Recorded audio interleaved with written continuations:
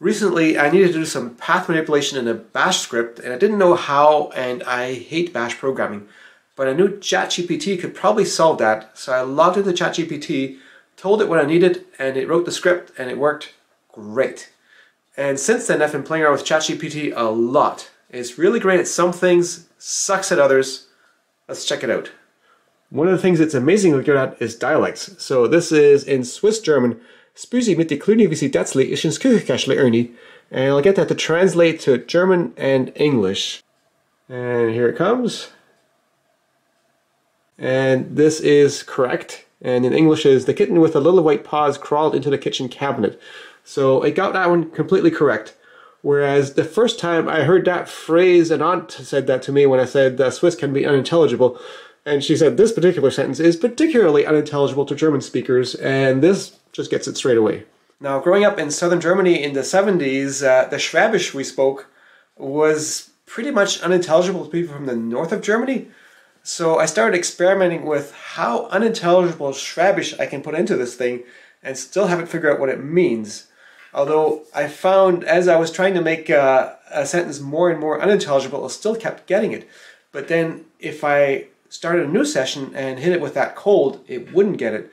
So as I went on with the session, it uses previous things I typed in to figure out what I meant. So I had to then go back and experiment with what it gets cold, because when you start a new session in ChatGPT, it basically loses all of the stuff you've typed in so far and just goes back to its base model.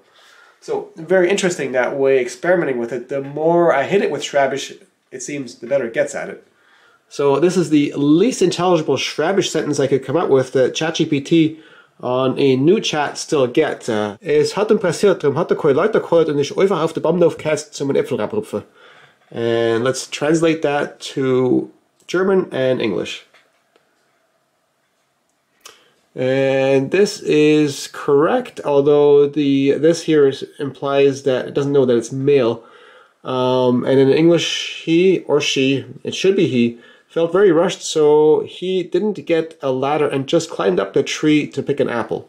And I would guess, even if you're German, unless you're my age and from the south, that original was completely unintelligible. And even for ChatGPT, it's right on the edge, because I actually shot this take several times, because if I prompted to do it in German, somehow it gets it wrong, whereas I prompted in English, in this case, it gets it right.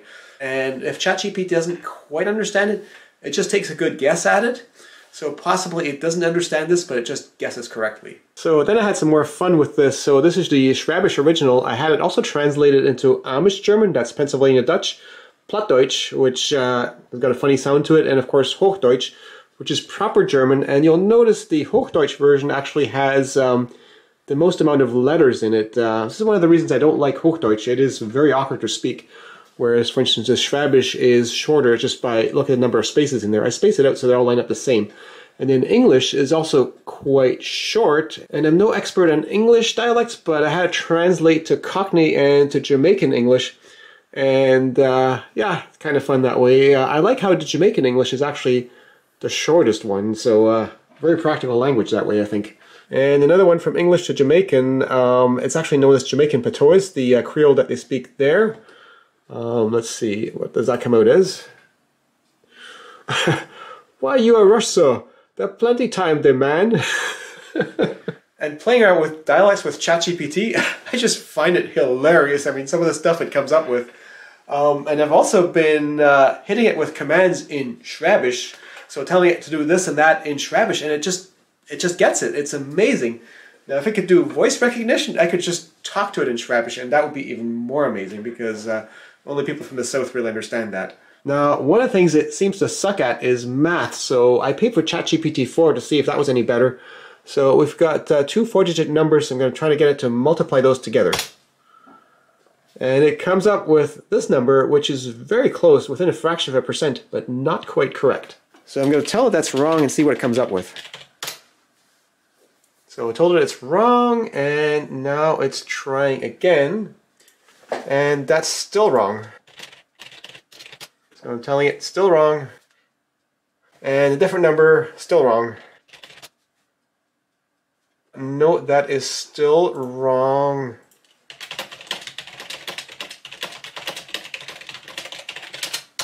So I'm asking it to show how it came up with that calculation.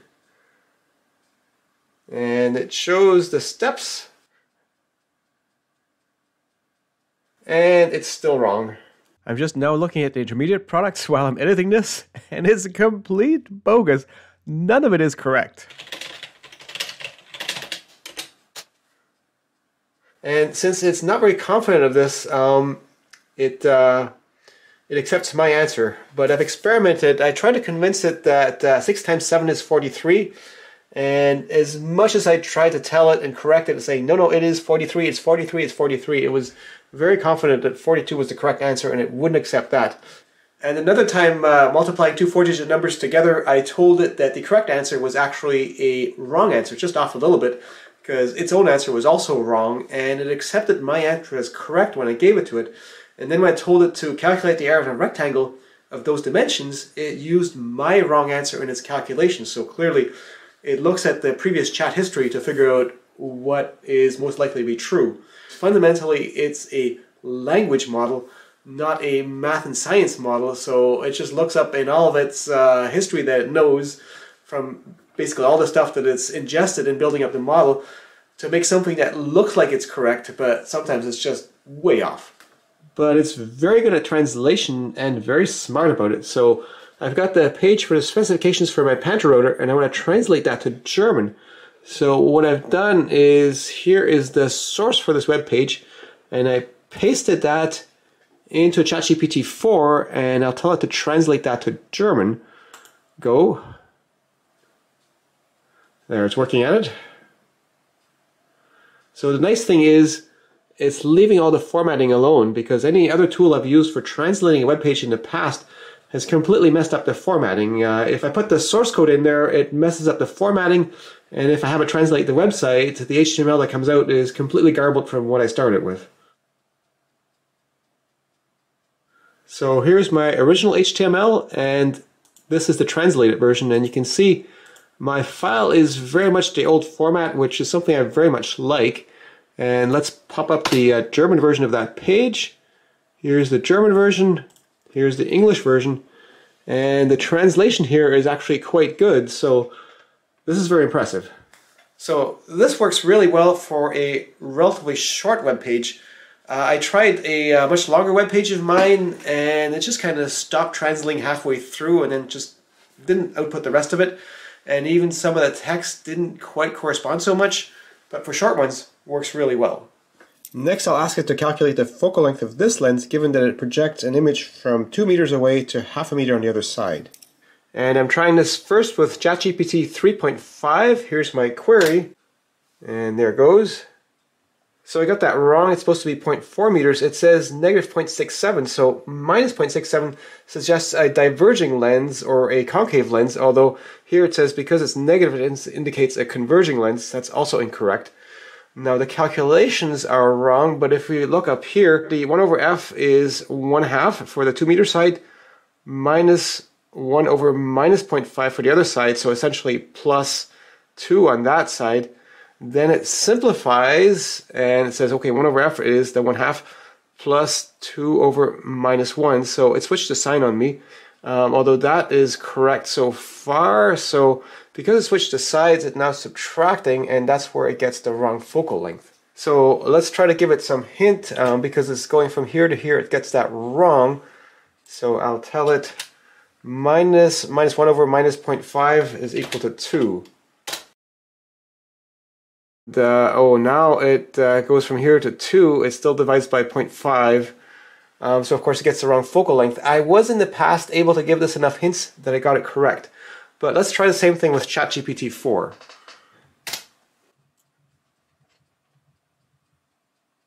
For a convex lens, it's negative if it's on the same side, but it's on the other side.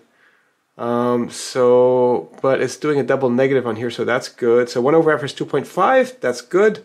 Works out to 0.4 meters, so the focal length of the lens is 0.4 meters, so it got that one correct. So ChatGPT 4 is better at solving problems like this, but as I just shown earlier, it still doesn't know how to multiply 4-digit numbers together. Now, I asked ChatGPT to write me a pentomino puzzle solver, and what it comes up with is not a working solution, but remarkably good pieces of one. But I think it's just regurgitating pieces of pentameter solvers that is found online, because there's quite a few of them out there. In fact, I published one on my website about 20 years ago as well. So let's try some simpler problems. Take a hexagon where the sides are all length 1. How many squares will fit inside of that with edge length 1? Just one, of course.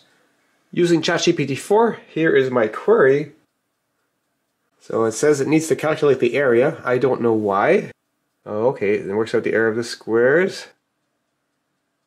So it says 2.6 squares, which means it can fit 2 whole squares. I suppose if we cut up the squares, that would work. However, if we're allowed to rotate the squares, we can fit more than 2 squares into the hexagon. Oh dear. So it says we can fit 3 squares in there, whereas before it said there's only enough area for 2.6 of them. So it's just making up complete bullshit. Another trivial one. Given 3 squares, how many unique shapes can be made with these if each square must touch another square along an entire edge for both squares? And let's see, what does it say? Yeah, in a straight line, they can be arranged in an L. And the shape that looks like a T. And they can be a compact 2x2 square with 1 square missing. Well, that is essentially the L. So there are 4 unique shapes. Well, not true. And the T shape is not actually valid because 2 of the squares will not be touching along the entire edge. So that's wrong, but not as bullshitty as I was expecting. Alright, ChatGPT-4, for a regular pentagon with edge length 1, what is the distance between non-adjacent corners? And yeah, it's got that right what it needs to calculate. So let's see. Have a right triangle? I'm not sure what it's getting at here.